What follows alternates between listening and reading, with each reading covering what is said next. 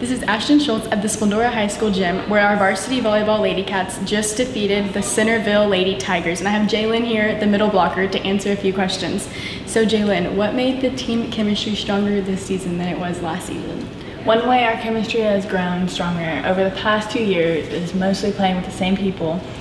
And our Austin trip has really helped with that because on and off the court, our chemistry has grown and we've gotten closer.